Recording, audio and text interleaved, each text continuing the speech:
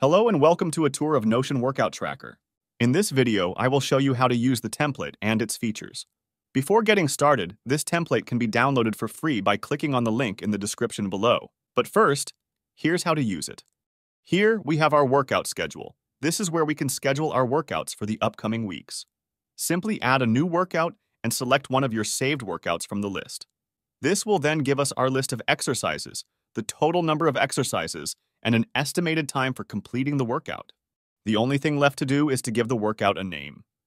Once it is on our schedule, we can choose to move it around if we need to by simply dragging and dropping. Next, we have our workouts. Here is where we are able to create new workouts for us to choose from. Once again, we can view the total number of exercises and the estimated duration. Below this, we have our list of exercises with the number of reps and sets included.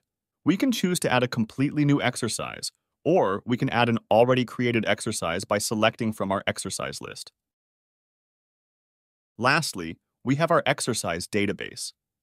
Here is where we can store all of our exercises and can categorize them by targeted muscle group.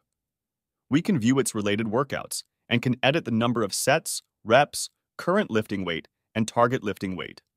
We can also change database tabs to view all of our exercises categorized by their targeted muscle group. This template includes a list of exercises to choose from, so feel free to edit, add, and remove exercises as you please. I hope you found this video useful. Once again, you can download this template for free by clicking on the link in the description below. Thanks for watching.